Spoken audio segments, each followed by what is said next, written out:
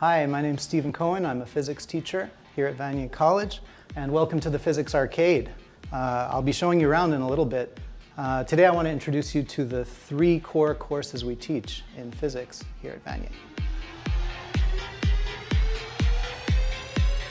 Welcome to your mechanics class. So mechanics is all about forces. This here is a force gauge. I can do an applied force. I can apply a force of, let's say, 10 newtons like that on my hand. In a moment, I'm going to step on our Vanier homemade hovercraft and do a little experiment.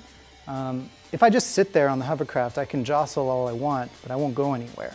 I can't exert a force on myself. The only way for me to move anywhere is the same way any transport does anything, is to push on something else. So I need something to push me. The only way I can do that is with Newton's third law. I need to push on something, and that something will push back on me.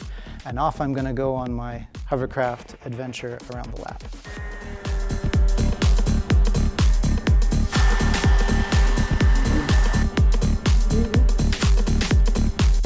So hovercrafts are really fun, but college is also about learning. So here we actually see the position and velocity variation for anything with time. We have a motion sensor here that can capture us as we move. So what we would normally do with a hovercraft in the lab is we'd pick a lucky student who would get pushed on it by a known force for some time, and their motion would be tracked. Okay, so we would see that their velocity increases at a constant rate if we manage to apply a constant force, thereby enacting Newton's second law. And then we would see that the moment we stop pushing, the motion doesn't stop. It keeps going with a constant velocity. And we would see that uniform motion as a flat line on the velocity. And we would see the position grow at a constant rate. Just as an example for how this works, I'm just going to click it on, and you'll see in real time how, depending how fast I move and how far I move, I can move back closer. We see, and now I can go for a jog.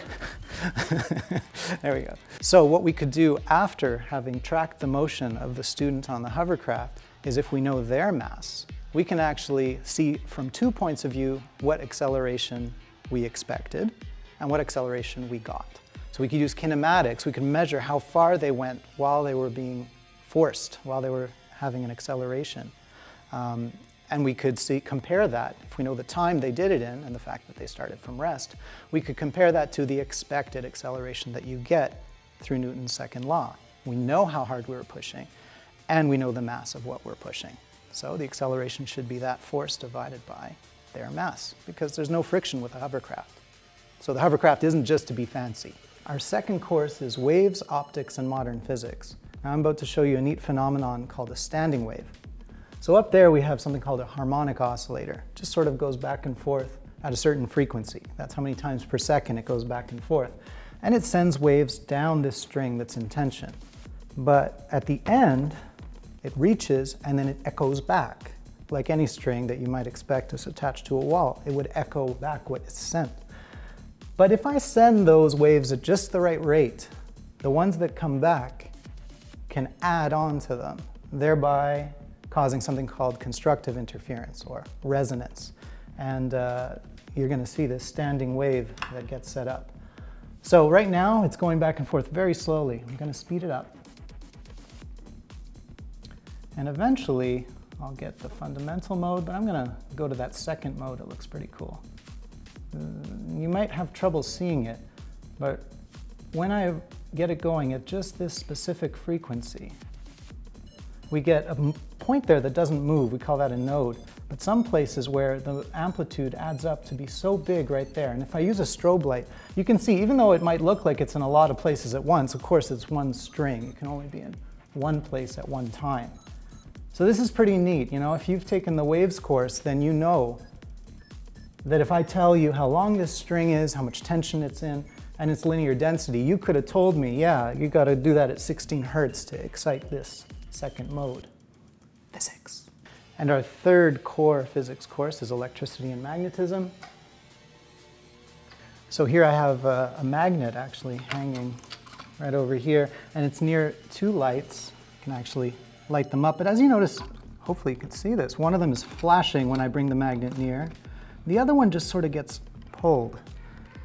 Maybe you can see it. The difference has to do with alternating current and direct current.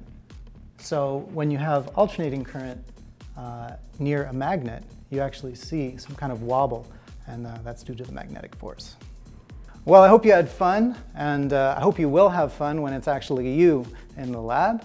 If you ever cross paths with me or any of my colleagues in the physics department, don't hesitate to stop us in this physics arcade and ask any questions you might have.